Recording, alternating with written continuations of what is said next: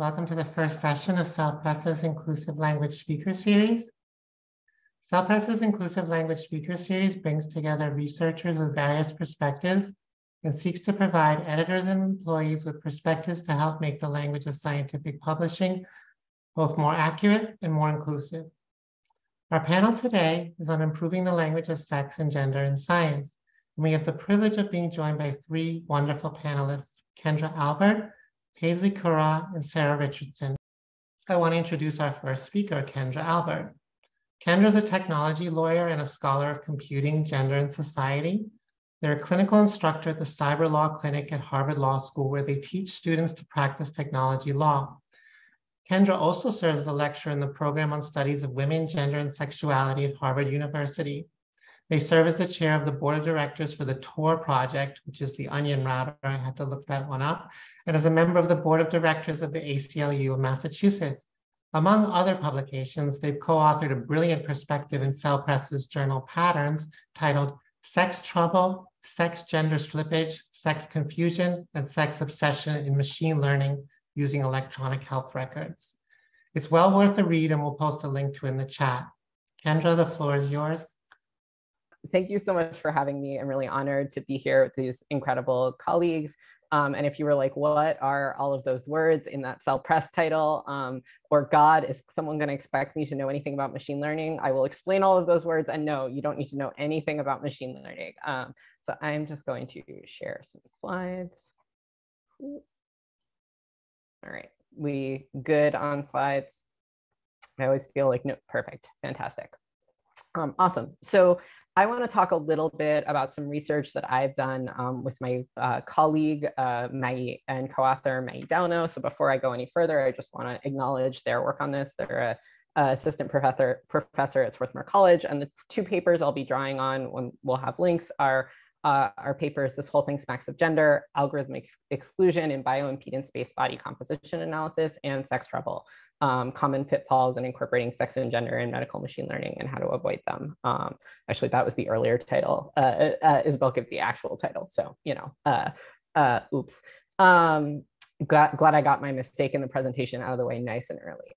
So I'm going to sort of imagine my presentation as a conversation with a well-meaning researcher who really wants to do the right thing and use inclusive and accurate language in talking about sex and gender in their publications, specifically with regards to human subjects, but doesn't quite know how to do it. And I have named this researcher Goofus, which I am informed is a very old reference that nobody understands. But let's start with like Goofus's starting position, which I suspect hopefully none of the folks who are attending this work are in, or this webinar are in, but you may encounter folks who are. So Goofus says, well, sex and gender are interchangeable. I will use the two words interchangeably in my research because these are the same things. Well, I'm going to sort of work off a set of baseline assumptions for this conversation, which is that folks understand that sex and gender aren't the same thing. Not totally always clear on what they are, but that part, let's just go with they're not the same. The gender is not a binary. The both gender identity and gender roles are not static. They're culturally contextual. And the gender and sex are not always concordant, right? There are people for whom their gender doesn't match their sex assigned at birth. So already, like, Goofus is like set straight on these matters.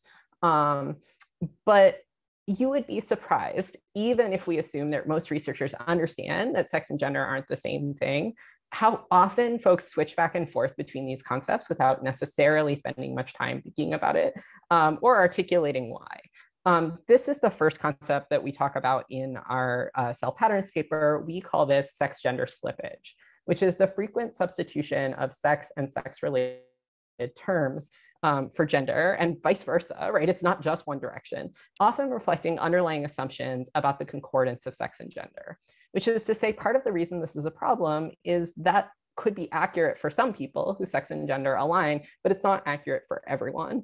And it also makes it really hard to tell what the authors are talking about. And in case you don't believe me, frankly, I could probably challenge you to open like any journal issue where anyone has talked about sex and gender, and I would bet you'd see some sex and gender slippage. But one of the examples we draw on in the paper is from a study about sort of emergency room administration of sort of certain kinds of preventive medical services. And this paper in these two sections I've quoted is talking about the same data. So at one point they call it sex at birth, and at another point they call it gender, right? So that makes it really confusing because those things are different, but they're using them interchangeably as if they're sort of talking about the same thing. So the first sort of recommendation I have for Goofus is like, don't just switch back and forth. You know, these two concepts are different and they mean different things.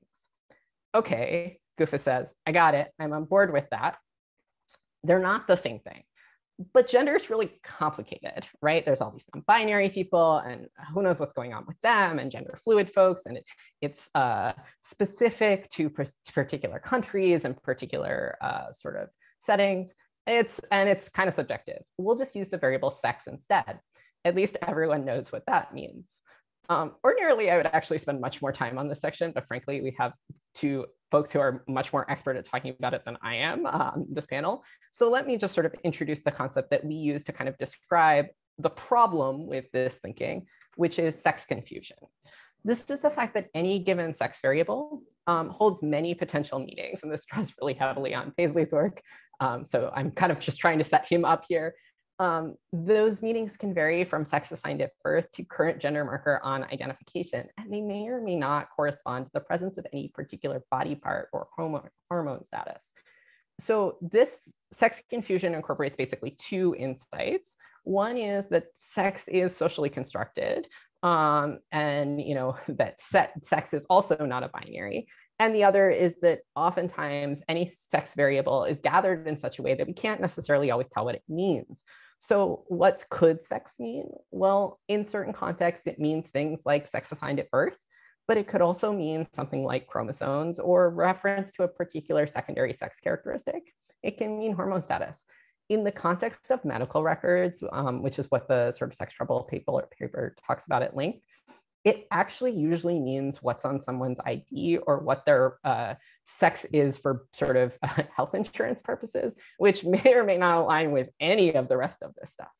So just calling a variable sex, right, is often unhelpful without an explanation of where that variable comes from or how it was gathered, because it means that you can't actually distinguish what that variable means across all of these different potential concept, like different potential options. All right, so Goofus is like, got it, okay. Sex is complicated, but it's the right variable, right? It's the right relevant variable in medical context. I can use it in medical context because that's the place where it belongs. This is where sex is relevant. Alas, Goofus has fallen into our third pitfall that we discuss in sex trouble, which is what we call sex obsession. This is the idea that the relevant variable for most inquiries related to sex or gender is sex, and it's specifically sex assigned at birth. Now, to editorialize for a second, I kind of think of this as the research representation of the concept that sex is real and gender is fake, right? Especially in medical contexts, folks seem to think about sex as a variable as being more sort of like present in the world and in the body than the sort of broader concepts of gender. And this is, of course, setting up some of Sarah's work and some of Sarah's sort of solutions. Now, sort of the best way I know how to explain why sex obsession and sex confusion are so weird is to talk a little bit about what a sex assigned at birth variable means. And for this, I'm going to turn to this incredible teaching tool and activist tool produced by Kira Tria, Denise Tree, from a concept by Suzanne Kessler. And this is called the phallometer. So the phallometer is meant to sort of articulate in a very satirical way the idea that sex assigned at birth is not some sort of deep, thoughtful chromosomal analysis or like, you know, some sort of important prediction. It literally involves looking at a baby's genitalia and seeing how big it is. And that is often the determination between saying it's a boy and it's a girl. This is particularly a problem in the context of folks who are intersex, because as the phallometer points out, there's this middle ground where for a while, and to some extent still, the sort of suggested medical effort in order to make people fit into these girl versus boy categories was to in fact perform genital surgery, non-medically necessary genital surgery. So this is to say that when we talk about sex assigned at birth as sort of the sort of variable that is often used, like fixated on for the purposes of sex obsession, this doesn't make a ton of sense, because even in medical contexts, there are often more closely tied particular sex characteristics that aren't sex assigned at birth. Now, the other thing to note here about why sex obsession sort of doesn't reflect an accurate picture of how sort of sex and gender variables work in the world is because, gender and sex are both sort of biosocial variables, right?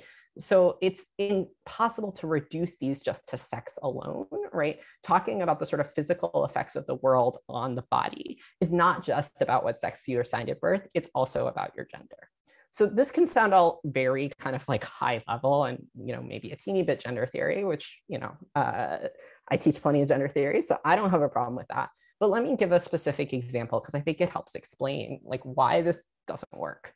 So in our work on body composition, that's the paper, this whole thing smacks of gender. One of the challenges that we encountered is that much of the body composition research that's used as sort of the algorithmic backbone to the sort of technical systems we're talking about in that paper doesn't actually talk much about how sex was determined in the very large population data sets that they were gathering. Or, okay, very large in the sense of sort of human medical studies. It's about, some of those data sets are about 5,000 people. So not very large in sort of a sense of potentially other disciplines. The problem there is that sex assigned at birth is actually not probably the relevant variable for thinking about body composition. That is to say that hormone status actually is much more sort of predictive, is much more causal of certain kinds of changes in body composition than sex assigned at birth. And that body composition also depends heavily on sort of diet and cultural factors, which are often gendered, right? The pressure on women to eat salads, right, at least in a sort of US context, or on feminine folks to eat salads, is not necessarily about your sex assigned at birth. It's about sort of gender roles and gender expectations. That's the way gender is lived out on a physical body.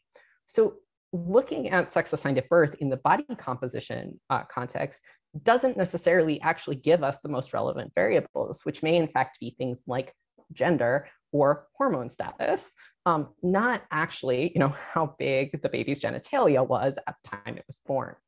So what I want to point out here is that this is fundamentally about accuracy, right? The problem with these body composition studies is that we don't know what sex variable they used. And it's actually quite plausible that they used the wrong one, in the sense that the sex variable they used is not the one that is most closely tied to the outcomes that they're actually looking at. And it makes it very difficult to use these studies to kind of generalize to populations that don't match the sort of initial assumptions that the authors used but didn't actually articulate. All right, so our friend Goofus has come along with us on this journey. They've said sex and gender are both complicated, contextually variable, overarching concepts. They're used to stand in for many specific underlying variables. What do I do about that? How do I do research that reflects that? Now, there's a number of better practices, and I think Sarah will also talk about some of these, but frankly, like the one I want to highlight is the first one here, which is just please say what you did, right? Where the sex or gender variable came from. And this is reflected in the new author guidance, right? Which is just like, that is so helpful for researchers who are like me or my colleagues who are trying to figure out exactly what you looked at.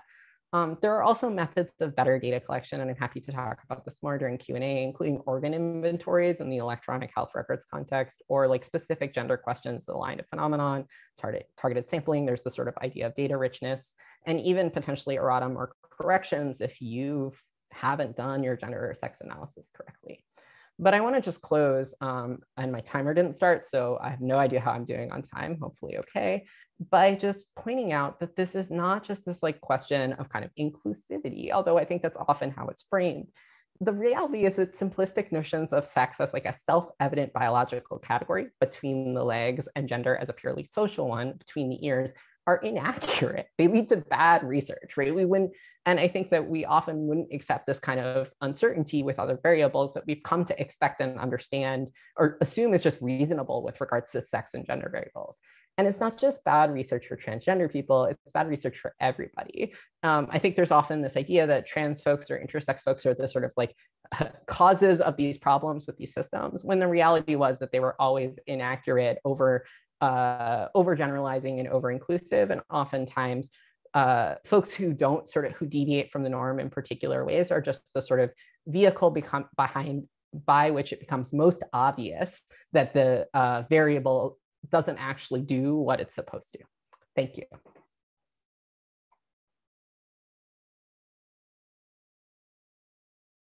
Kendra, that was totally amazing. Thank you so much. And we've shared the link to their article in Patterns too for more information.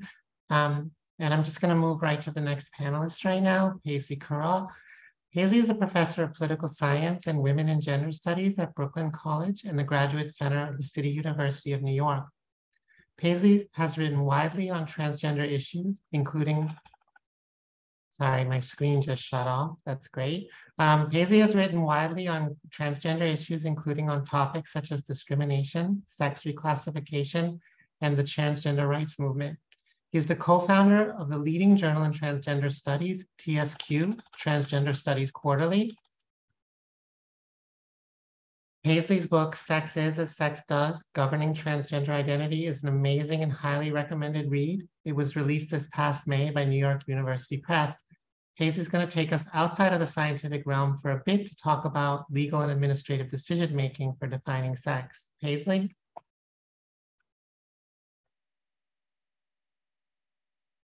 I've been teaching on Zoom for like 3 years and I still forget to unmute myself. Anyways, it's a real pleasure to be here. And I want to thank Isabel Goldman for putting this panel together. And I'm really excited to be sharing a platform with Kendra and Sarah. So I'm going to talk about my particular area, which is law and policy, because I don't really do science. But let me just talk about, and I'm going to give you a little bit of sense of my own trajectory of thinking on this as I recount like the arguments of my book.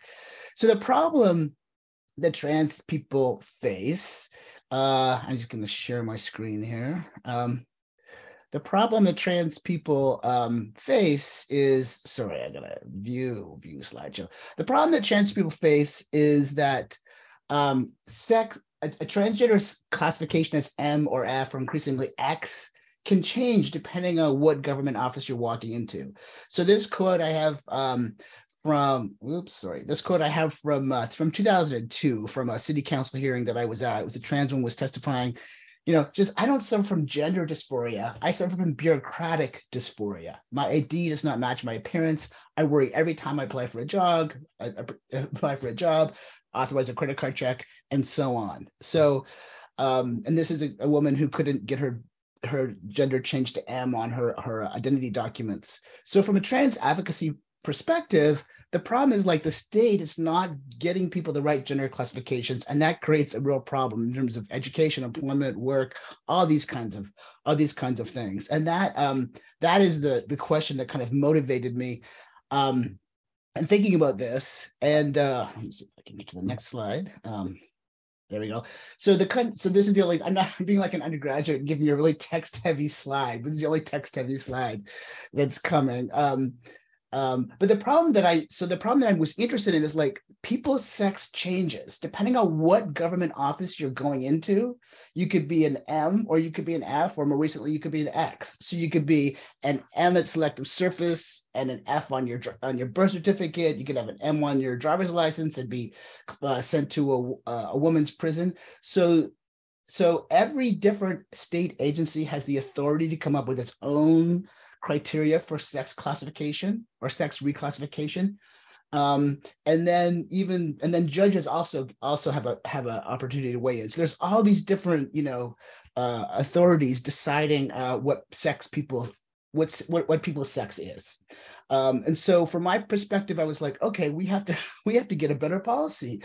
All the policy should be based on obviously gender identity, because that's the best way to kind of to hand out identity documents or to classify people according to how they see themselves. So that's just like the quick introduction to the way I was thinking about this. And I'm going to tell you a story, and it's really the story about the longest the longest aha moment a very long aha moment, because you hear about people like brushing their teeth or walking the dog, and they come up with the insight that solves their problem. So this aha moment for me was like 7 years long, and I'll tell you the story. So in 2005, I was part of a group of people that had been convened by the city department, the New York City. I say the city, but for some people, I should spell it out. New York City's Department of Health and Mental Hygiene, to come up with a new policy for birth certificates. So since the 1970s, the city had given trans people new birth certificates who were born in the city, who requested them, and who could prove they had had convertive surgery and a surgeon's report and psychiatric report and all the huge amount of barriers just to get this new birth certificate. And this is not the current now birth certificate, but when we started looking at this problem, it was current. But if you look closely at this birth certificate, there's one thing that's missing, and what's missing is a box for sex. So what New York City had decided to do in the 1970s is like, oh, we are going to give these poor people a new birth certificate, but we're going to leave the whole box for sex off. So, and if you look at the bottom, it says this certificate is filed pursuant to subsection 5 of subsection A, blah, blah, blah, which is basically the transsexual subsection of the New York City Health Code. So anybody who looked at birth certificates all day as part of their job in the government or in a human resources office, this certificate would completely be outing them as a trans person. So, so the committee, which was composed of trans advocates, trans health experts, officials, and medical professionals from the Bureau of Health and Mental Hygiene, and then a couple of like kind of more ancillary kind of trans or ancillary kind of folks from Columbia who were surgeons, came up with a policy that would basically make people born in New York City who wanted a new birth certificate with a new gender marker could have one based on their gender identity. And the committee came up with this. We all agreed. Actually, one class of people on the committee did not agree. There was a surgeon on the committee, and he thought the best metric for changing one's sex, the best kind of proof of changing one's sex, should be, wait for it, surgery. But anyways, he didn't come to many meetings, so his view didn't really hold a lot of sway. So anyways, so this was great. We were going to have this 2005, 2006. We were going to have this policy based on gender identity. And trans people would get a new birth certificate that actually had the box for sex on it. It was going to be great. And then there was just dead silence from the city. They didn't get back to us. They didn't talk about how to move the regulation forward. And then we found out that they had shopped it around to a bunch of different city agencies, and the city agencies were totally mixed on it. Some of them were like, sure, this is fine. And some of them were like, that is not okay. We cannot have this definition. We can't have a gender identity-based sex classification system in New York City. So we thought the whole thing was just completely transphobic. They were harming their trans people who were born in the city, that it was a terrible policy. And it certainly was effectively transphobic for sure. And so eventually the city went with this policy where you could change the sex on your birth certificate and you could have a box for sex, but you'd have to have like all this surgery and psychiatric reports, and the whole weight of the medical model was kind of bore down on trans people born in New York City who want to change their birth certificate. So it was a very conservative policy, especially for a progressive jurisdiction like New York City. So then my aha moment actually comes a few years later, where I'm kind of looking at the notes from all these meetings. And I'm also noticing that a legal group, the Transgender Legal Defense and Education Fund, files a lawsuit against the city saying, hey, your birth certificate policy is mean. Of course, that's not the language they used. They said their birth certificate policy is irrational, capricious, arbitrary, and it's harming these people for no good reason. And then I was like reading the reply briefs that the city filed, and I realized that this is where my aha moment happens. The city replied, some of this stuff is, I'm giving a very short version of this talk, so I'm not going back to the 1960s. But in 2011, the city said, you know what? The existence of different approaches to similar problems, like how we classify sex, does not render an agency's rule irrational. Because what the advocates had said is like, hey, you have a DMV policy that's different than your birth certificate policy. That makes no sense. You can't have one definition of sex for one agency and a different from a different agency. And the city agency said, actually, we can, and we do. And that doesn't make our work irrational. And that's kind of when, for me, the penny dropped. And because these officials were not particularly transphobic, but they were dealing with the folks at their different agencies who had kind of given feedback on the new policy and said, you know what, the way we use sex in our work wouldn't work with the gender identity policy. Or other agencies like the Department of Homeland Services said, yeah, gender identity is fine. So one of the things I realized when my aha moment was like the trans advocates, including myself, and the city officials, we were just talking totally past each other. So we were making claims in the register of expertise and truth. And at that time, the scientific community had kind of come along and we could trot out various different, articles and societies and associations and so on. So we were working from the assumption that a sex classification policy should be based on the correct definition of sex. But representatives of the state were doing something very different. They were thinking about sex in the register of governing and politics, and their main concern was the practical consequences of changing the rules. So even though I did post-structuralist, feminist theory, queer theory, and I thought I'm so smart and all that kind of stuff, I realized actually the city officials are the real Foucauldians, because they actually understood at a much more kind of molecular level that sex is like a mobile technology of governing. You could actually change change its definition based on what a particular state agency was trying to do. And so that's where I come up with the main argument of the book, that sex is as sex does. And let me give you another example. I think at this point I'm mostly out of slides, but another example I noticed after I kind of had come to this conclusion that officials were looking more at the effect of sex than its actual meaning, was when I looked at driver's license policies back in the early 2000s. Even conservative states at that time had made it possible for trans people to change their driver's license policies. So some states were, you could almost kind of fill out a form and change it. In other states, you maybe would have to provide some medical documentation or provide a very carefully written letter from a medical professional. But most states, or almost all states, where there's but just a couple, allow people to change their sex classification on their driver's license. So that seemed fine. That seemed good. It's like, oh, they are not transphobic. At the same time, though, there are these cases that came down. They were appellate cases involving trans people in marriage. So the situation is a trans person would be in a marriage to a non-trans person, and then for whatever reasons, the marriage ended in divorce or something like divorce. And then the marriage was litigated. So when most people don't get divorced and they litigate around property or children, in these cases involving trans marriages, the non-transgender spouse would litigate the very existence of the marriage. They say, actually, the person I married was trans, so it's not a real marriage. So it's actually a same-sex marriage, so it's not a marriage. And one of the things that happened is that in almost every single case involving trans people in marriage that was litigated and published, which isn't a lot of them, but published at the appellate level, trans people were losing. And I was like, this is crazy. How could trans people always be losing these marriage cases, always find that their sex is assigned at birth for the purposes of marriage, but be able to change their driver's licenses? Like one of the most egregious cases was in Texas, where an appellate court in Texas, there's this woman named Christy Lee Littleton, and her husband died in the hospital, and she sued the hospital. And the hospital's lawyers were like, oh, we hate malpractice cases. This sucks. What are we going to do? And they got very creative. They said, she's a trans woman. Therefore, she was assigned male at birth. Therefore, she's really a man. Therefore, the public policy of the state of Texas, she's in a same-sex marriage, which isn't allowed at the time. Therefore, she is not really married. Therefore, she has no standing to sue. And a high court in Texas agreed. They said, you know what? This is the language of the judiciary in Texas. They said, a surgeon cannot change with a scalpel what God created at birth. And so she lost. And there were a bunch of cases like that.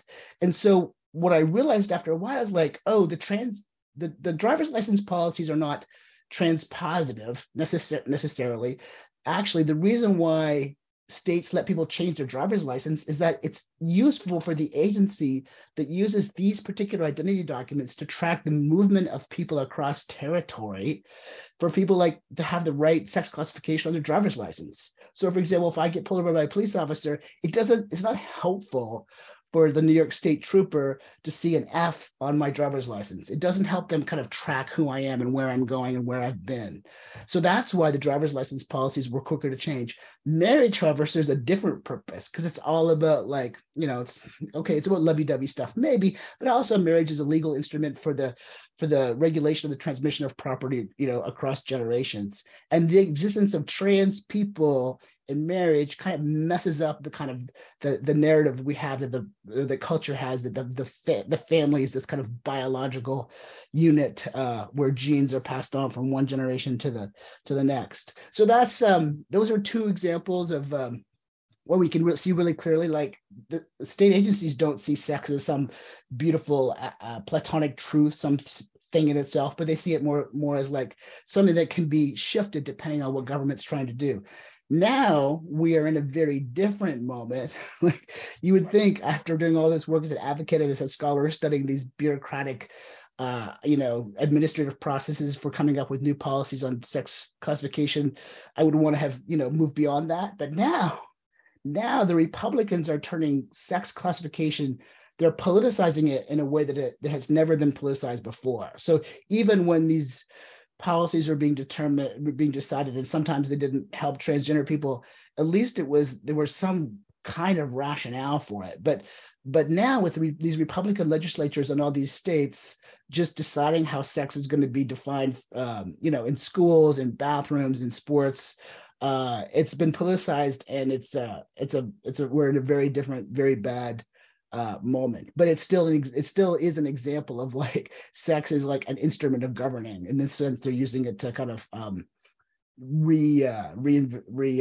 relight the culture wars. Okay, so I'm going to stop there. The last thing I'll say is that because I have people would talk about sex and gender. After a while in my research, I decided like I am agnostic on what sex is. So for the purposes of this project, I simply define sex as the government decision. Sex is the effect of a government decision about whether one is M or F or more recently X. So that's why I use the word sex and not the word gender. So thank you very much. Thank you so much, Paisley. That's really amazing. I remember reading the quote in your book that sex is whatever an entity whose decisions are backed by the force of law says it is. And I remember when I first read that thinking, wow, that kind of applies to scientific literature and research as well. So I'm going to move to the final speaker in our panel, Sarah Richardson.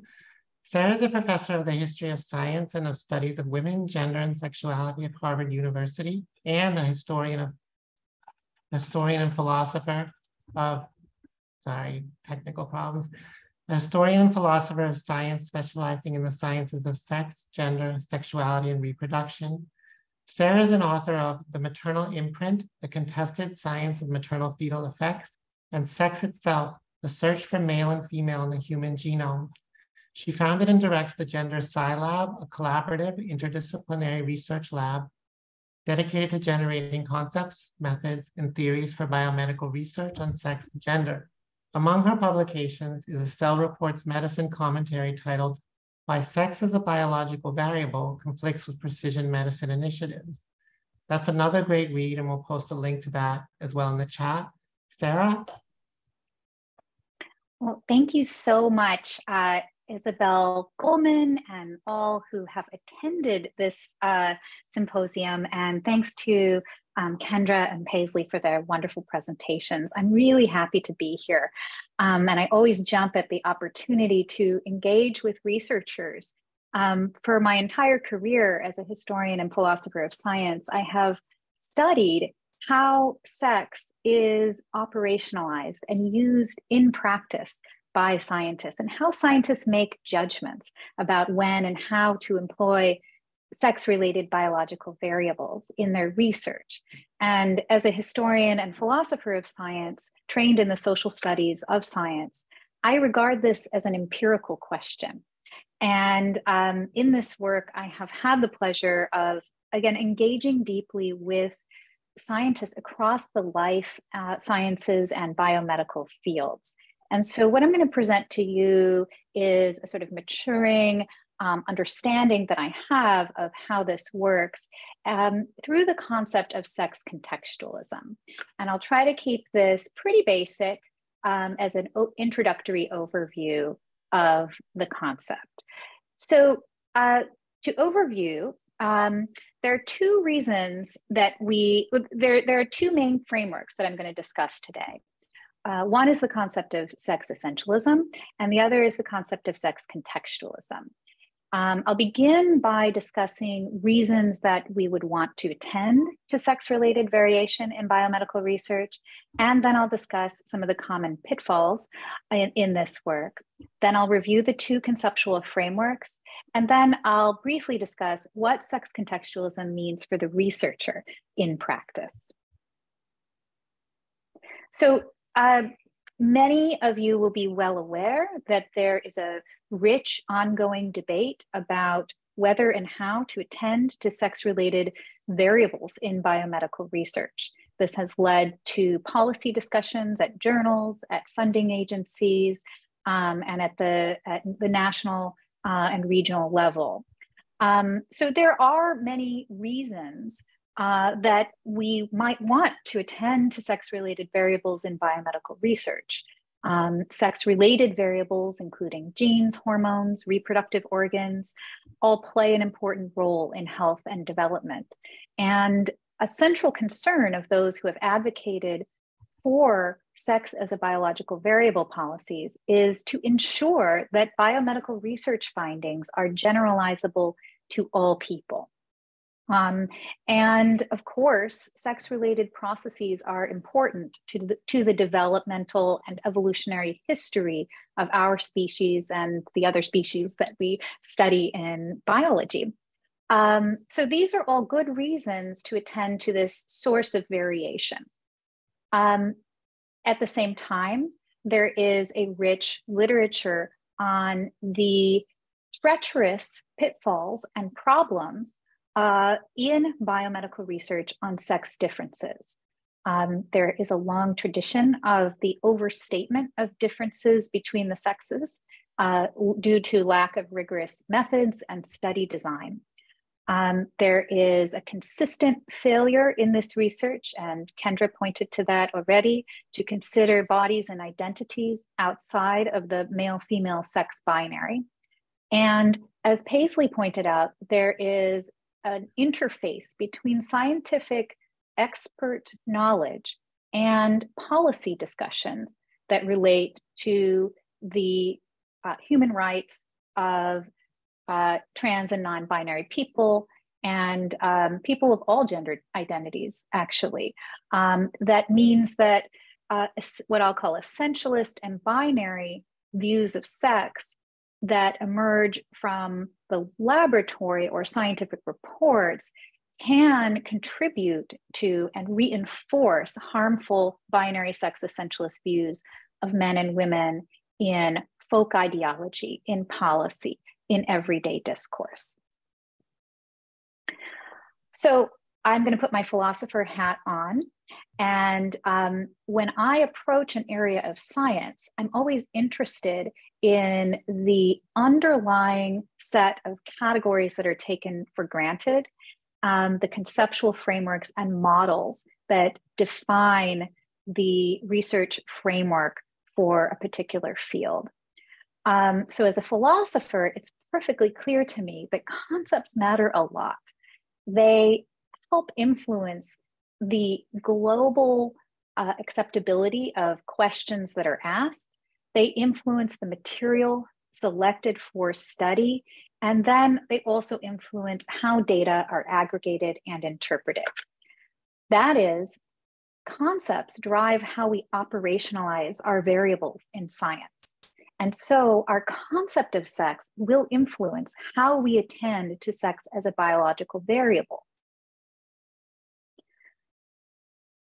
So let me start with the concept of biological sex essentialism. This is the conceptualization of sex as maleness and as femaleness. If we start with that framework, we will operationalize sex as comparing categories of males and females. So biological sex essentialism drives us into a way of thinking that understands maleness and femaleness as essences represented by the presence or absence of a discrete set of biochemical factors. Sex as a biological variable, from this perspective, is sufficiently considered when biological materials derived from both sexes are included in research and compared. And in the initial round of discussions around the development of sex as a biological variable policies, this approach has been favored in many of the journal editorial policies and federal research funding mandates. So here we're looking at the NIH policy on sex as a biological variable. And the singular direction of this policy here from the NIH guidance is to disaggregate and compare male and female biological materials. So the guidance from 2015 asks for researchers in studies using both sexes to develop a data analysis plan prospectively that at a minimum provides for the collection of data disaggregated by sex. Now, alternatively, if we conceptualize sex as variation produced by sex-related variables, that conceptual framework leads to a different setup for research and potentially different ways of aggregating data and interpreting it. We will then operationalize sex as material factors that vary among and within sex subclasses, however a researcher has defined them. So a few examples of such material factors might be hormonal milieu, anatomical features of gonads, or developmental pathways. The term sex contextualism describes this approach to conceptualizing sex as a biological variable in experimental research. So biological sex contextualism, as opposed to biological sex essentialism, argues that the definition of sex-related variables and whether they are relevant in biomedical research depends on the research context. In this view, no single component or set of components specifies sex across biological research programs, and variation produced by sex-related factors should be interpreted within a well-specified research context. And this means that male-female comparisons may not be necessary or sufficient to capture sex-related biological variation of interest. So of course, what do I mean by research context? This could include a range of constraints from the pragmatic interest of the researcher to interacting or mediating environmental variables, the developmental stage of the research organism or materials, and many other aspects that constrain our research contextually. So for the sex contextualist, sex-related variables gain biological meaning and emerge as relevant or not within the context of a particular research program. On this view, male and female comparisons are just one way of operationalizing sex in actual practice. That is, it results in a pluralist understanding of practical operationalizations of sex-related biological variables. To make this just a tiny bit concrete, if you'll indulge me, I'll give a quick example. Cell lines give a good example of the context specificity of interpretations of sex-related biological variables. And lest you think that this question of sex contextualism or the need for thinking outside of sex essentialist and binary comparisons is sort of a marginal issue that only applies to a few cases. Cell lines, such as the HeLa cell line, have been cultured and immortalized to provide standardized research material for scientists over many decades and form the foundation for thousands of scientific publications. So the famous HeLa cell line, which was derived from a woman in Baltimore in 1951, an African-American woman, the story has famously been told by Oprah and others, was originated, I guess you could say, from female cells. It's become the most widely used cell line in 20th century biomedical research. It is the basis for an astonishing 74,000 scientific publications. Now, the HeLa cell line has been shown to contain at this point not only Henrietta Lacks' genome, but also the genome of several viruses and perhaps elements of the genomes of some of the researchers who have used it, leading some to suggest that it should be actually understood and classified as its own species. Understanding this cell line as a female cell line seems almost entirely wrong-headed in this way, right? And it isn't necessarily a concern that much of this cancer research was done to support research that is clinically applicable to people born as males or born as females. Another point about cell lines, we could just go on and on with this kind of example. If we look at male cell lines, that is cell lines derived originally from an individual with a Y chromosome, at least 40% of male cell lines lose their Y chromosome over time.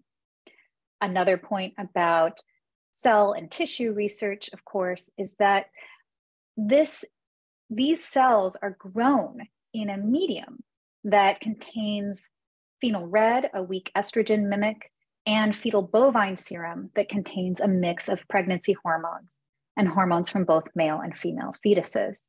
This is sex contextualism. There are a variety of sex-related variables, and they're linked to the research context, and they need to be specified within that context. In short, male-female comparisons represent only one kind of operationalization of sex in biomedical research. Many operationalizations of male and female are actually limited not only in their generalizability to the other sex, but to all males and all females. There's considerable variation within these subclasses, these crude subclasses. Claims about male and female sex differences in a model system, such as rodent work, are limited in their generalizability to embodied humans. Biological material, as in the cell line case I've just discussed, often does not have a clear, stable, or functionally important sexual identity, and not all differences between males and females are accurately described as sex differences. These points are expanded upon in the published work if you're interested in digging in. So sex contextualism offers a framework, an alternative to biological sex essentialism. This alternative is a pragmatic, pluralist approach to sex in biomedical research, sensitive to social implications. That is consistent with what Kendra was inviting her goofus to do. Sex contextualism invites researchers to justify their choices in how they operationalize sex. So in summary, sex contextualism offers an alternative framework to sex essentialism for attending to sex-related variation in laboratory-based experimental biomedical research. It recognizes that sex can be conceptualized in plural ways. I would further contend that this actually better describes actual research practice. And it calls on researchers to contextually define sex-related biological variables and to justify their choices as to how and whether they operationalize and analyze sex-related biological variation. If you're interested in this approach, I offer a teaching slide deck, an explainer, and an interview on the Gender Sci Lab website. There's the original article, and I'm always interested in collaborations with scientists to test and extend this framework for thinking about sex. There are a range of additional resources and suggested readings that I have available on these slides, which I'll share. and also on the GenderSci website. And I want to thank the collaborative work of the GenderSci Lab at Harvard for helping to develop these ideas. We are a thoroughly interdisciplinary group that works to advance concepts and methods and theories for scientific research on sex and gender. Thank you very much. Thank you so much, Sarah. That was also amazing. And thank you to all the panelists. I want to quickly move into questions because we have some limited time. So we're not going to be able to get to all the questions, but I will try to get answers to questions that we can't get to. So the first question for the panelists is, how should authors label their data and discuss them if they use historical data where it is uncertain the labeling for sex or gender were accurate to our current standards? And this is a question for anyone on the panel. I'm happy to take a first crack at that if that would be helpful. Yeah, so I think there's a couple questions of this sort of general variety, which is hey, if I didn't gather the data, if it's if I know that the data was how should we talk about it? And I think the first sort of thing that I would emphasize is I think that I understand, I think there's this instinct to be we want to talk about this in an inclusive way. And then that's totally valuable. But if the data is actually not inclusive, right, and was produced in a way that was not inclusive, using inclusive language can often be deceptive, right? And I think that, one actual really amazing story that came out of the patterns piece, which I think is a really good example here, is that, so one of the papers we talked about was the paper on suicidality that sort of exhibited sex gender slippage. And we were pretty sure that the data that they had was actually sex data because we knew it was from Vanderbilt. And Vanderbilt Medical Center had made it really public when they had started gathering gender identity data for people who were in under their medical care. So we knew that their data predated the gender identity move. And so we wrote about this and sort of said, hey, we think this is what's happened. And actually the PI on the research posted on Twitter saying this is totally what's happened. We did have the sex data from the EHR. Should we publish a correction? And I was so shocked by the idea that someone would take this seriously enough to publish a correction. It was really awesome. But my point here is that just saying what you know and what you don't know is really valuable to people who are trying to actually apply a more as Sarah was saying, contextual approach to your data in other contexts or just understand what you're doing. So I think just being clear about what circumstances the data was gathered and what information you have, whether it's data that you gathered or data that's historical and someone else gathered, I think is valuable. And I think sort of, noting that it's not the same way you would gather data now, I think can also be helpful to just be clear about sort of the values of the folks producing the research. Thank you, Kendra. Does anyone have anything else to add? Let's just move on to the next question then. So this is an amalgam of questions basically, but what should scientists be taking into account regarding human gender and sex when they design studies and study questionnaires, but that many scientists aren't accounting for? Relatedly, how should researchers ask about sex and gender when collecting data? And what else do you think that editors, journals, and organizations can and should do to help build a culture of data richness?